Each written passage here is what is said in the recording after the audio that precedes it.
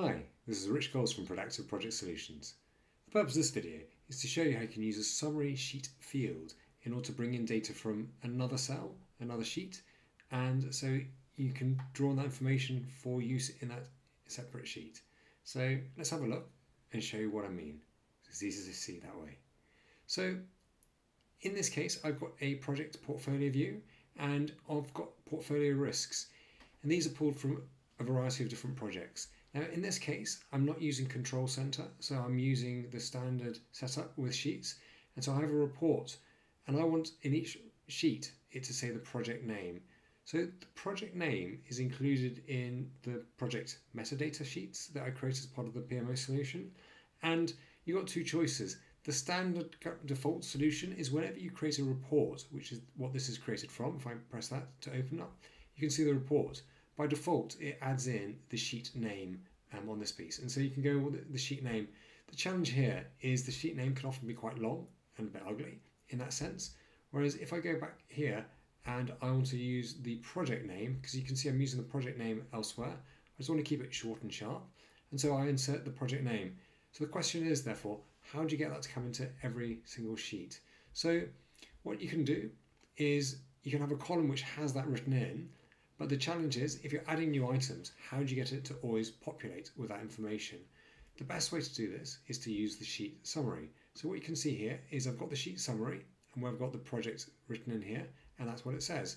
So I can take this out, because you see I've got formula at the moment, and I can just put another project in here. So demo name, if I enter that, you'll see that these have updated to that side as well. What I'm going to do is I'm going to undo that bit, because instead what I've got is I've got a formula in here, and it's pulling from my project metadata sheet here. So how am I doing that? Well, the challenge is, normally if you're going to put a formula into here, there is no way of adding. If I look and say, how do I add in there's a cell link. If I'm right clicking, I haven't got a way to actually cell link. Whereas if I'm in a sheet here, I can link to cell from another sheet. Sheet summary, you don't have that opportunity. So what you do is you have to start creating a formula. So the quickest one is to say if, and then you open the brackets, and what it does is it brings up this opportunity to reference another sheet. So if you click reference another sheet, it goes in and it looks at all the sheets you've got there, and we're going to go to the Prodactive demo, and I've got to scroll down to find the right one. Obviously got quite a lot of demo assets here. Property portfolio, I'm going to go up one and see. So I go to the right one, and in this case we are in Club Card, and so I'm looking for the metadata sheet here, and so project metadata sheet. I'm now looking at this bit, and I'm going to say link it here. Now normally best practice would be to just put the project name, so I'm going to put in project name, and I'm going to insert the reference. So in other things I'm going to carry on doing the formula, but all I need to do at this stage now is just take away the if formula at the beginning and press enter, and you can see it's pulled back Club Card on that basis.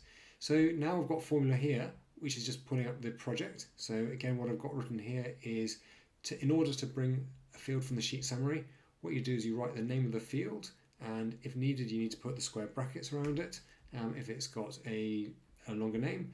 In this case I don't, and then you just put the hashtag at the end of it, and it knows it's from a sheet summary field. So that way then, I come out, and then what I can do now is I can turn this to a column formula, and that way then any new item, if I go into here, new item, will automatically have that added as a column formula. And again, I always try to use column formulas wherever possible. So by having this added in, then that is a sure way to know that you'll always have the project going in here. So you can do this on your timelines, on your RAID log, on your change logs, on anything. Again, you can do this manually in terms of the project, but you'd have to remember to do that each time. Whereas if you've got this set up as a link and you're using a PMO solution, then going forwards, that link will always just bring in the name as it's set up. So again, that way, then I can pull in that data from a different sheet. If something changed in that other sheet, that's the way you do it.